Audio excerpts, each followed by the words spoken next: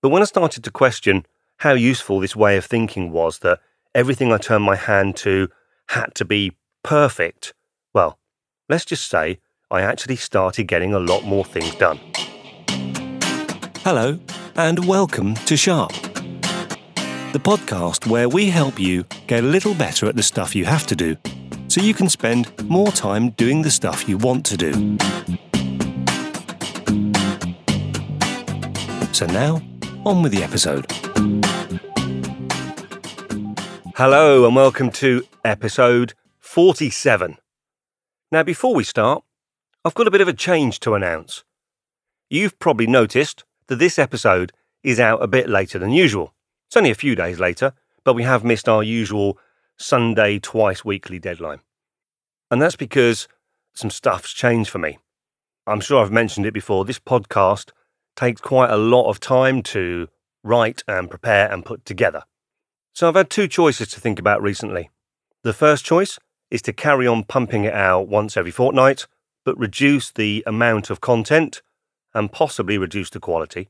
Or I can reduce the frequency and have the podcast come out monthly and make sure there's lots of good content. So obviously, I'm going to go for the monthly option. So instead of fortnightly, from the next episode, this will come out monthly, and that then gives you 4 weeks to download, enjoy, catch up on back episodes, and most importantly, see if you can put things into practice. After all, you can't keep trying new things every week or every 2 weeks, can you? So, from episode 48, it will be a monthly dose of development, ideas, and tips, all wrapped up in the high-quality format that you've come to know and love, hopefully, and a format where we don't take ourselves too seriously. So that starts in October, but you have this full episode to listen to now. So, what's in store for episode 47? Well, I'm going to tell you. In 1988, the group Fairground Attraction released a song called Perfect. It went to number 1 in the UK, South Africa, and Australia, and it won the award for the best single at the following year's Brit Awards.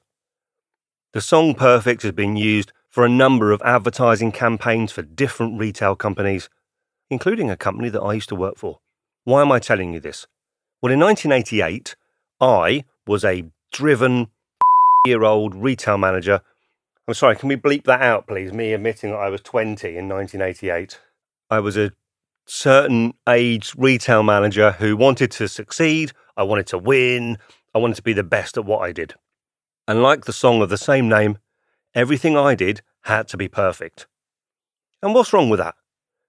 I mean, many of us work hard to succeed, and often we're driven to success by high standards. But how high should our standards be, and is there a risk to aiming for perfection? Could it have a negative impact? Well, join us and find out why perfectionism isn't all it's cracked up to be, and what that's got to do with swimming pools, interviews, and serious mental health issues.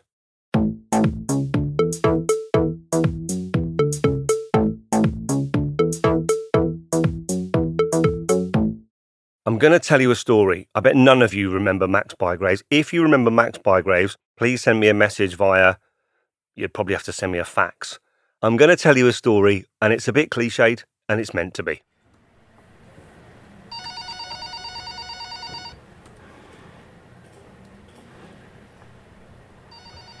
We're at the shiny reception area at the huge London marketing firm Miller, Baker and Candlestick Maker. And we're here to meet John Carter, who's here for an interview. Right on cue, John walks in and he strides over to the vast, steel-fronted reception desk. He leans against the walnut counter, flashes his best smile at the receptionist and announces himself. John Carter, I've got a 2 o'clock interview with Stephanie von Hoolikinson and Keith Karahalahallahan. The receptionist smiles, impressed by his pronunciations, as she telephones through to the boardroom. 10 minutes later, John is in the boardroom and he is flying. He's done his research, he knows the business inside out, he's even checked out the people who are interviewing him on LinkedIn and invited them to his network. He delivers a killer presentation. First they're laughing, then they're interested. Then their admiration shows as he brings it to a clever, witty and meaningful conclusion. Next, the interview itself. He has prepared for every question. Nothing is fazing him. They're trying to find fault and they just can't. He's almost there. Their final question. John, how would you describe your weaknesses? That's easy, he says. So I did both bits in his voice, didn't I? That's easy, he says. I'm a perfectionist. I know it's not really a weakness, but it is an area that burns in me. Everything has to be right. Good enough is not good enough. Suddenly, the room is quiet. The panel look down at their paperwork and write silently. Outside the boardroom, the receptionist has dropped a pin, and you can hear it like a deafening clang in the room. Could you drop a pin, please? Stephanie looks up. Thanks, John. We'll contact you. Please see yourself out. John leaves. He forgets to shake their hands. Outside, it's raining, and John turns his raincoat collar up against the wind and steps into the dismal London street.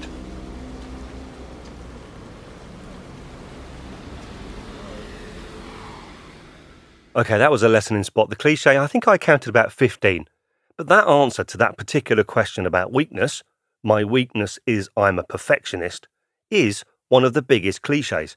And it's well recognised as being a canned and inauthentic answer at an interview. But have you ever considered that as a weakness, perfectionism is potentially a fairly big one?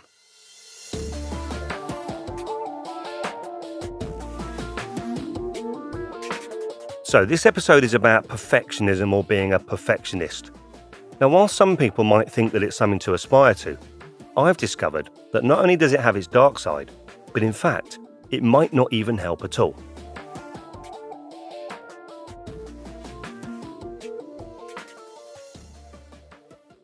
So now we're going to go back in time to the 1970s, and I'm standing in my swimming trunks. Well, I remember this swimming pool distinctly. It's been demolished now, but back in the 1970s, Victoria Baths was the place where all the kids in Portsmouth learned to swim. I learned the hard way. My dad threw me in the deep end and I had no choice but to make it to the other side. Something else happened with my dad at that swimming pool, and him and I disagree about whether this really happened or not. We'd been having some sort of competition in the pool. I think it was who could swim the furthest underwater or something. And afterwards, we were in the changing rooms talking about it and how he'd won again. And I said, I'll beat you one day. And I distinctly remember him saying, you'll never be better than me. Now, to this day, I get this very real sense of the impact that this one sentence had on me. I can feel it now in my stomach. I feel dejected, not good enough. And while I'm entirely sure that my dad didn't mean that to happen at all, this dejection and this poor opinion of myself transformed into this competitive fire that burned for probably about 20 to 25 years of my adult life. And boy, was I competitive. I had to win at everything. Whether it's being the first person to respond to an email, whether it's doing the best presentation, I would spend 4 hours on a Sunday afternoon cleaning my car so it was the shiniest in the company car park on a Monday morning. I mean, literally, I had to win at everything. Now, the good news is, I'm cured now. I began to realise that not everything's a competition about 8 to 10 years ago when other things started to become important. But I believe that hand in hand with that extreme level of competitiveness was also this quality of perfectionism. Now, perfectionism is a problem I've overcome. I'm not completely, people will say. You'll probably find out from Lisa later on. But certainly, more recently, it's much less of a challenge for me. Up until about 5 years ago, I thought that being a perfectionist was an out-and-out good thing. But when I started to question how useful this way of thinking was, that everything I turned my hand to had to be perfect, well, let's just say I actually started getting a lot more things done. Now, I'm not entirely over it. I am a lot better than I was, which is why I found researching for this episode really interesting.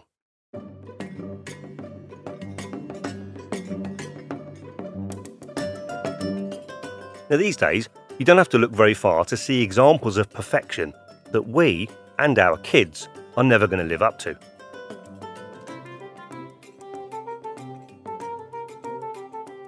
Whether it's social media, the internet, even some podcasts, are places ripe with this narrative that you have to achieve, win, succeed, and if you don't have a washboard stomach, a footballer's income, and a Bugatti Veyron, then you're just not worth talking to. Now, I don't know about you, but there aren't any Bugatti Veyrons parked down our street, and everyone I talk to seems to be quite relaxed about that. You see, we know intellectually, don't we, that people out there are only showing us their absolute best bits on social media. I guess a healthy level of motivation and role modelling is a good thing. But later on, we'll look at some worrying research that suggests that this perpetuation of aspiring to the perfect life is potentially risking the future of some of our younger population. Now, you might have an idea of where you think you would sit on this scale of perfectionism. But first, what actually is perfectionism? And if we know what it is, how can it affect us? And is there a way of dealing with it? Well, I'm going to give you the answers to all those things now.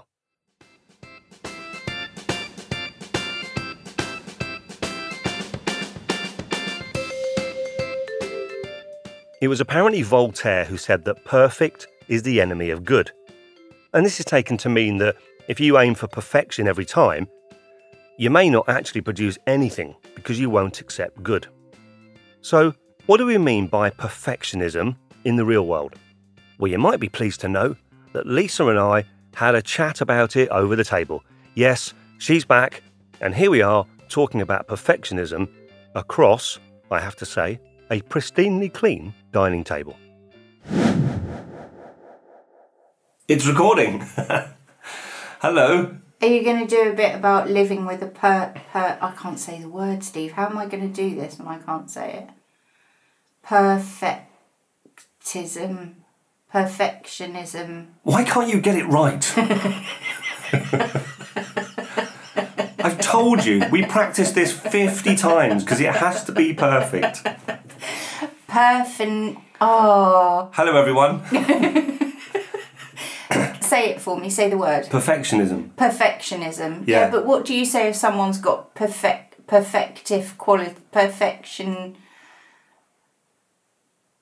Just perfectionism, isn't it? I think so. They're a perfectionist. Okay, so have you got anything about being the daughter of a perfectionist parent?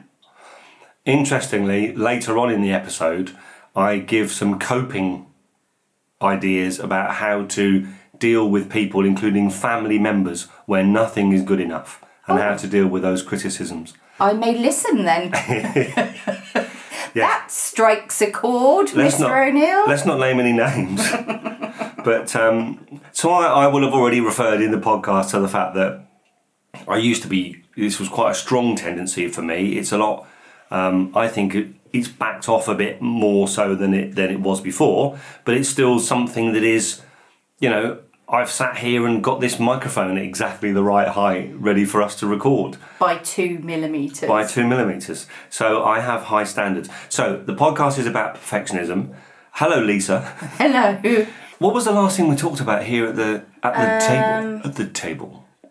I don't know. How long have we been here now?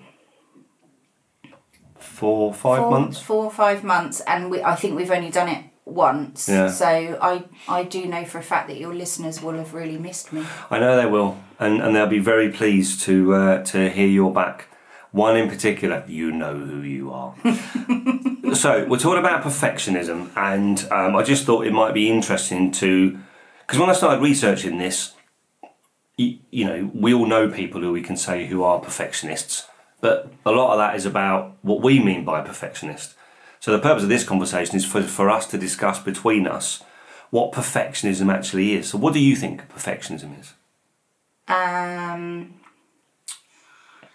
So I would say that it's someone who gets uptight about really small details that I don't necessarily understand make a big difference. I'm just checking the levels while you were talking. I really was.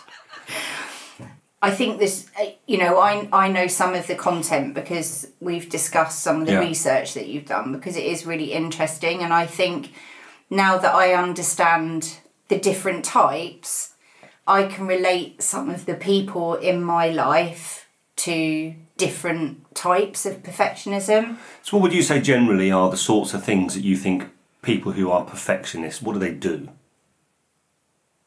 Move the microphone stand by 2 millimeters, and I don't understand that that's going to make a big difference. That's just high standards. Okay, so I'm saying it a bit joking, but I know that you're actually getting really uptight that my bangles are clanging as we're recording this, and I also know that I get not uptight's too strong a word, but I see, for instance, someone might do a really fantastic piece of work. That someone, naming no names, just keeps going, keeps adjusting, keeps moving the goalpost to get it better and better and better, without necessarily keeping an eye on what I call the bigger picture. So is that investment, are you going to get payback for all those tiny little details? But having said that, I think, having lived with you for a long time now, and this isn't obviously about you, because we're not talking about anyone in particular, but I think that I have improved some of my standards on certain things and become less kind of take it or leave it about some things. I recognise that there is value in trying to get things as good as you possibly can, whereas I think historically I'd have gone, well, that's pretty good. And I think that extreme perfectionism is there's no point at which you draw the line and say that's good enough. Extreme perfectionism is nothing is ever good enough, and I suppose I see that as really destructive. Yeah. Because I've lived in an environment where that has been reality. Big impact. And seeing that influence with my son, I can see that is actually destructive, and actually can relate that some of the what I call oversensitivity as an adult stems from never feeling good enough with what I did as a child. So I've learned that there's two different kinds of perfectionism. So there's adaptive perfectionism and maladaptive. And it's pretty self-explanatory. Adaptive is the kind that you and I might just call high standards. That someone who has adaptive perfectionism does things well, submits their work on time, but they don't overdo it. So do they see things in context? Yeah. And there's a point at which they say that now is good enough. Yeah. Whereas maladaptive is where nothing's good enough. So the standards are literally things need to be perfect. And what happens then is the person get hindered, they get held back because of the level they're trying to achieve. And then what I also learned is, as well as there being sort of levels of adaptive or maladaptive, there are also different types of perfectionism. So a couple of guys in Ontario and Canada in 1991. You need to re-say that because you said Clarendon. I thought I said calendar, actually. You live in a calendar.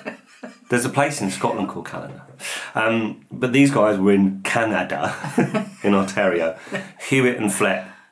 And they define three different types of perfectionism. So the first one is self-oriented perfectionism. So what do you think self-oriented perfectionism is? Well, that's about wanting to do things perfectly yourself. Yes. Yeah. And at the extreme level, this is about setting really high standards and being intolerant of making mistakes in your own work. So this person who is maladaptive must never be late for something, or they get really agitated if any aspect of something that they're responsible for falls short of perfect. You see, that might be a bit... You see, I can see some traits myself in that description. Yeah, and I think the important thing to bear in mind is that perfectionism is not on or off. What I've learned is there's a scale, so there will be some things that you'll recognise about you, I'll recognise about me, hopefully our listeners will recognise about themselves, and then see some benefit in, well, maybe I want to tweak that a bit, or maybe. So I don't think we should think of it as something that is extreme, and it's either you either don't have it or it's really extreme. The second one then is other-oriented. So the first one we had is self-oriented perfectionism, where the person has to be perfect about their own stuff. What's other-oriented perfectionism, do you think? I think, Steve, it might be about intolerance around other people's inability to reach perfection. That word. Yes, I'm not happy with the standard of your delivery, but yes. I can't. Why have I got a blank around this word? Perfectionism. So yeah, other-oriented perfectionism was defined by these guys as where someone applies those same expectations to other people. So they get frustrated when other people make mistakes or don't meet that person's exacting standards. And then there's a third category, which is socially prescribed perfectionism. What do you think that is? This really makes me feel uncomfortable. So this is a level of perfectionism that your social environment inflicts on you. So like our kids with social media and looking at Instagram and seeing this level of perfect world that they think they have to aspire to. Yeah. And this category is interesting because the person themselves wouldn't describe themselves as a perfectionist, but they feel like there's pressure from society, from friends, from colleagues, from family to live up to these really unrealistic expectations. So there's maladaptive and adaptive in terms of level, and then there's three kinds of perfectionism. There's self-oriented, there's other-oriented, and then there's socially prescribed. The danger area is the maladaptive perfectionism in the socially prescribed area.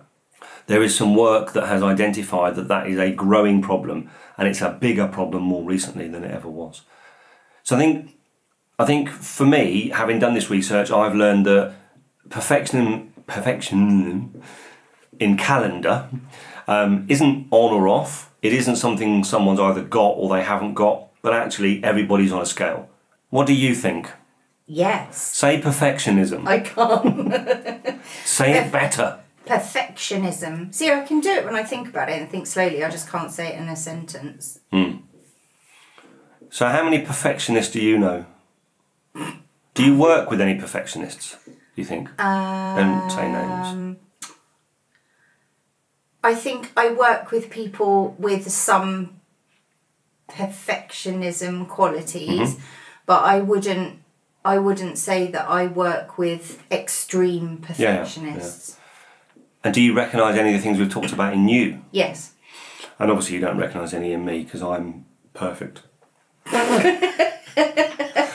I'm going to press stop now and drink some wine.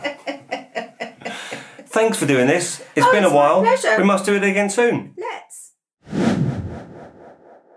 It might seem obvious that at the far end of the scale, life is difficult when you're a maladaptive perfectionist. And you might assume that this quality is rare. What surprised me when I was researching this episode is that this is more of a problem than I realised, and it's growing.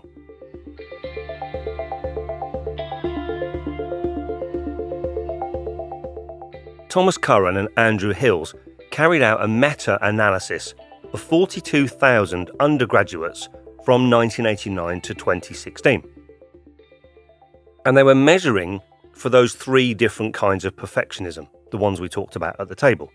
And the outcome was that the findings indicate that recent generations of young people perceive that others are more demanding of them, that they are more demanding of others, and they're more demanding of themselves.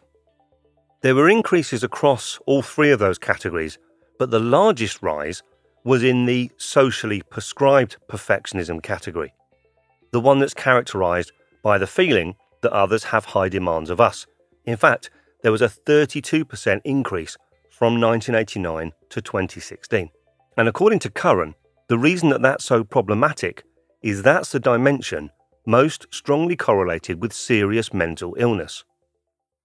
Now, a separate study at the University of North Carolina in 2016 shows a correlation between self-reported perfectionism and psychopathology.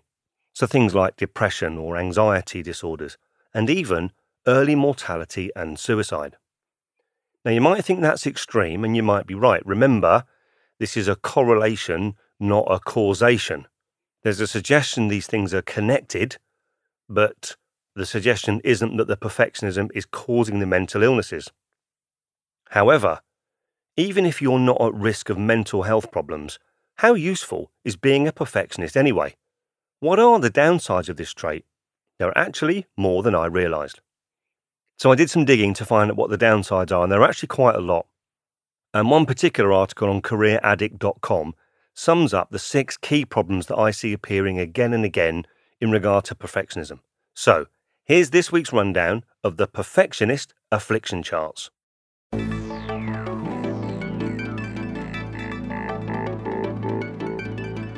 In at number 6, short-sightedness. So this is about perfectionists being so obsessed by the little details, they miss the bigger picture. At number 5, poor relationships. So if you're a perfectionist, you might find that you're actually putting pressure on the people around you to meet your standards. Number 4, poor health. So often perfectionists are workaholics, and that means that they sacrifice regeneration time like recreation or even food and sleep for the sake of work. So that combination means that they're actually likely to experience not only poor physical health, but poor mental health. Challenge number 3, stagnation. Perfectionists tend to not pay attention to what other people say because they believe that the way they do things is the right way. What that means is they then don't get exposed to other people and they don't learn stuff. They don't get exposed to new ideas and they can actually stagnate. Number 2, so the second biggest challenge is low productivity. So when a perfectionist takes on a task or a project, they have a tendency to get into too much detail, even details of things that aren't important. And what happens is they end up spending so long on the project that actually this reduces the productivity, and also being really fussy about those details can also turn you into a workaholic, which then can make you less productive in the long run. And the number 1 challenge for perfectionists, procrastination. So perfectionists tend to put things off because they're waiting for the right time for it to be perfect or the right context. And they might then end up actually putting the tasks off constantly or avoiding them altogether. So that article was written by Charles Mbrugu, I hope I pronounced the name correctly, at careeraddict.com, and of course I'll put it in the show notes.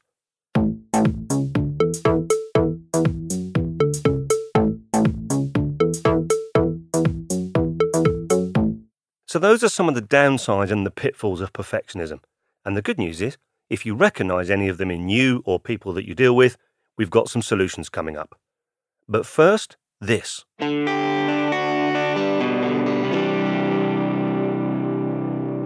Now, as you may know, I've been sharing some of my favourite podcasts with you in our episodes. And these are podcasts that are not necessarily related to getting better. They're just things that are interesting or make me laugh. Now, if you follow my Twitter feed, then you'll know that one podcast that I'm always retweeting is Super PP Time. Now, straight away, I know that the name gives you a sense that this is not exactly highbrow intellectual comedy. And you'd be right. It is simply 2 blokes called Jeff and Cade using a voice changer and making up random stories with the aim of making the other person laugh. And it's brilliant. It's silly. It's not complicated, and it makes me laugh until I cry. Now, they kindly agreed to let me play a snip from an episode to share with you. So, get ready. Here it is.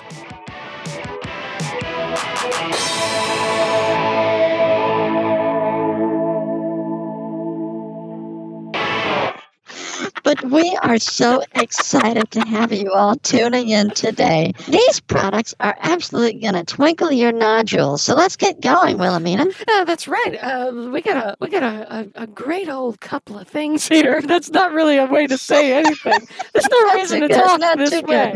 No, I maybe take it down a notch. Maybe bring myself to And that's what it says on the side of the cereal box. Uncle Gopher's Hammer Flakes. This cereal box right here. It has the steps on it right here. And this can be used in your community or in a shack that you find underground. which you won't. I mean, there's just no. God, I hope you won't. I mean, there's no chance. How are you going to find an underground shack? I mean, well, if it has a wooden, I mean, you could call any underground structure that has wooden, like, supports really a shack. This is such a good semantic argument to get into.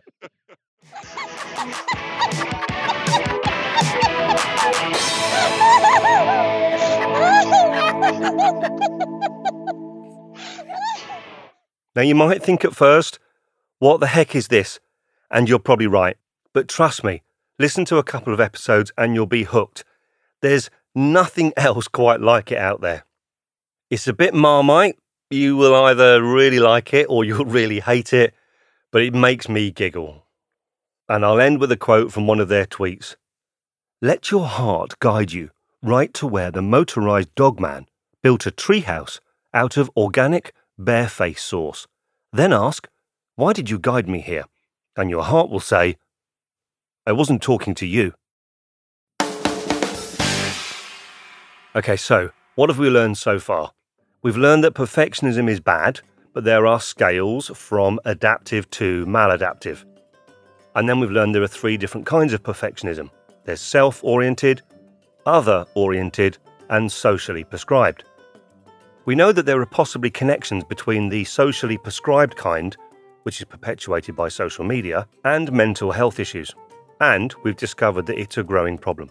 Finally, we've learned that even if you aren't affected by mental health issues, on a day-to-day basis, perfectionism is just not helpful, despite some people claiming it's a great quality to have. So, how do we solve it? Well, it depends on, first of all, who the perfectionist is. So is it you, or is it someone that you're having to deal with? Here are some solutions for both. Firstly, in terms of dealing with a colleague or a boss or other people at work or even in your personal life, I found a great article on this at Psychology Today. So this article was written by Alan A. Caviola, who wrote a book with Dr. Neil Lavender, which was called Impossible to Please.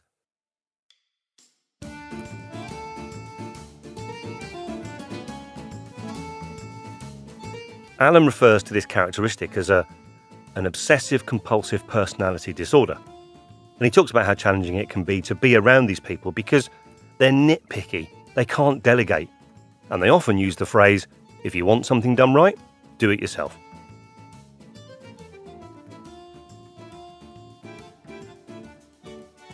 So here are the 6 tips in dealing with perfectionism in other people. Number 1, agree with the criticism, but then ask what they'd like you to do differently. So this way, the person's got the opportunity to see if there is a genuine alternative to whatever it is they're finding fault in within you, and it might be a moment for them to see whether their criticism is fair.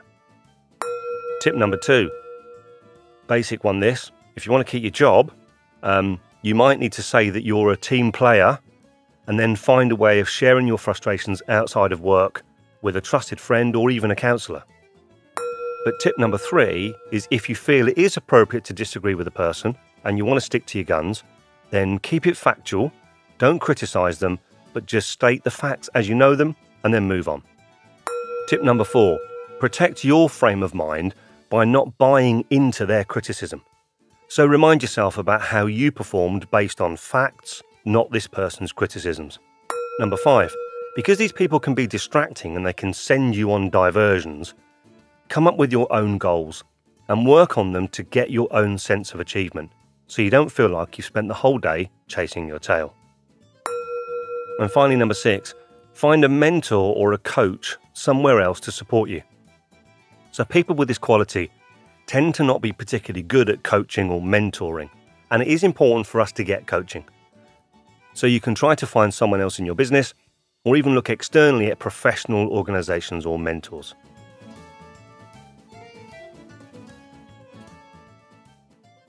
So that's 6 tips on how to deal with a colleague, a boss, or even a friend who's a controlling perfectionist. I'll put the link to Alan's Psychology Today article in the show notes. And if you want to read more, I'll also put the link to the book written by Alan and Neil Lavender called Impossible to Please, and I'll put a link to that in the show notes as well. Now, you might find that you also have challenges if you manage someone who is a perfectionist. And there's a great piece at the Harvard Business Review on how to deal with that particular kind of situation too. I won't go into huge detail here. I'll put that in the show notes.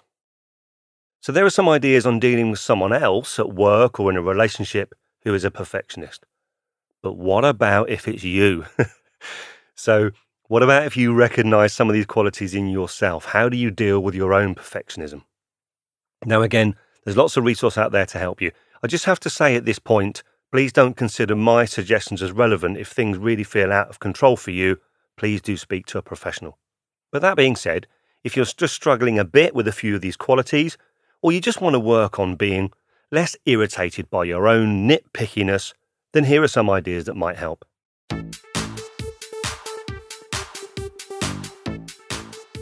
So I've taken these top 10 tips from various different places. I'll put the links to all the research in the show notes, but here are my top 10 ways of dealing with your own perfectionism. Number 1, baby steps. So I've talked about this before. If you've got a big project, something that feels overwhelming to the perfectionist, that's even harder to get started. So to kick that procrastination into touch, break the project down into baby steps, and then just do one of them. You can use the Pomodoro technique to help, or just find one small thing and do it for 5 minutes. It's remarkable how that can get you going. Tip number 2, focus on what's enjoyable. So if the whole thing is overwhelming or it's too much, what bits of it can you enjoy instead of trying to be perfect at the whole thing? Tip number 3, be self-aware. So if you find that you are saying or doing things that we've talked about, then journal them at the time if you can, ideally, or if you can't do it at the time, at the end of the day. So review your day and note how many times have you put something off or found fault or been intolerant of your mistakes or other people's mistakes. And this then leads on to tip number 4, focus on the positive. Once you find yourself finding fault, find 5 other things that are good. So this can be about yourself, this can be about work, this can be about other people. Developing this habit of as soon as you recognize that you're finding fault, immediately trying to find 5 other things that are good. Tip number 5, meditate. So often perfectionism comes from this chatter in our minds. It's this sort of self-talk, convincing ourselves that we're not good enough or that other people aren't good enough. And meditation is a great way to reduce the noise of that chatter and to think more clearly. Tip number 6, focus on the journey and not the destination. So this is the idea of enjoying the ride as well. What have you enjoyed or what have you achieved on the way? And if you combine this with baby steps, you can get a real sense of achievement instead of fretting on the whole thing not being perfect. Tip number 7, record the progress, not the target. So to help you focus on the journey, stop measuring only how far away you are from the goal, because this will feed the idea of failure. Instead, whatever it is you're working on, work at recording how far you've progressed as well. How far have you moved on from where you were before? That can really drive the motivation to keep going. Tip number 8, laugh. And do it a lot. Humour releases tension, and if you can direct some laughter at yourself, you can make life more fun and reduce the pressure. Tip number 9, get inspired by dreamers and risk takers. So here's 3 stories of failure. There was an author that took 7 years to get a book published, and it got rejected by 12 different publishing houses. It then only came out in a 1,000 copy edition, half of which went into libraries. That's not much of a success, is it? There was a guy who set up a company called Trafo Data, and he tried to sell the idea to Seattle County who weren't interested, and the business failed. And then there was another person who was described by his teacher as being too stupid to learn anything. He then went on to get sacked from his first 2 jobs for not being productive enough. So these people failed multiple times, and they took risks, and sometimes risks don't pay off. But if you keep going, despite not being perfect, you can eventually get there. The author was J.K. Rowling, whose book about a character called Harry Potter has done quite well. The Trafo data man was Bill Gates, and the school failure who wasn't productive was Thomas Edison. Tip number 10. This final tip from me is quite a big one for me, actually, but it's developing the ability to accept that you cannot control everything and surrender to it. Now, it's easier to say than it is to do. I was often driven by the belief that I was responsible for all the outcomes that happened around me in my life. Everything that happened, I was responsible for it. And of course, it's much easier to claim the successes and harder to accept that you might have played a smaller part in those successes than you think. But there is a tremendous peace of mind that comes when you realise that you can't control everything. In fact, you can only control two things: what you think and what you do. So it's okay not to be perfect. Actually, do you know what? I think it's better. You get more done, you're probably going to be a nicer person, and you get to enjoy the ride. So I say, let's rebel against what fairground attraction tell us. Don't try to be perfect. We'll never get there. If you recognise a little bit of you and what we've talked about, try the tips, have a look at the resources, and remember, you can aim for excellence, you can aim for good, or you could just aim to be a bit better than the person that you were yesterday. Bye-bye.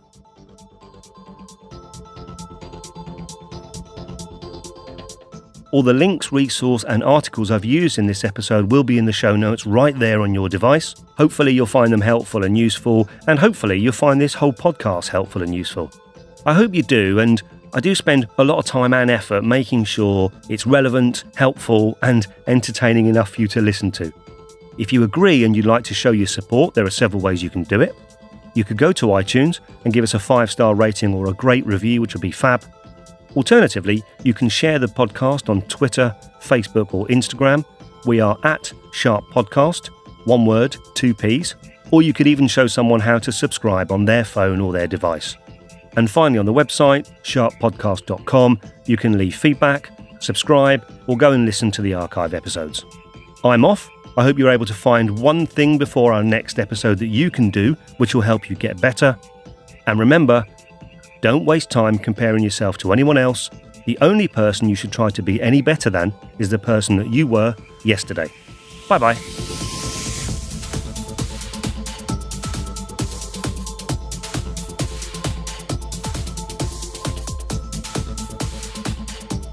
One take wonder. Okay, think we're going to go. So I was, and it won't, but